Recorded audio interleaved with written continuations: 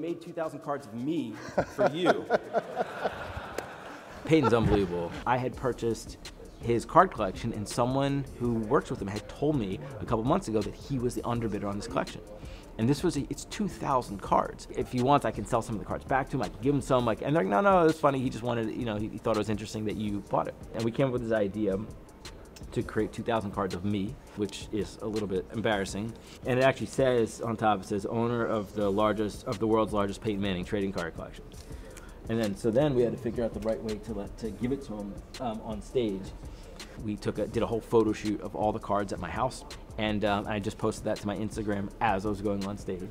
We had this conversation about it, and I stopped in midstream. I said, you know, I actually have a present for you. We have a box.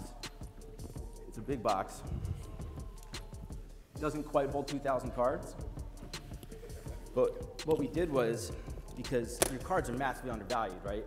So I can't really give them to you, but we made 2,000 cards of me for you.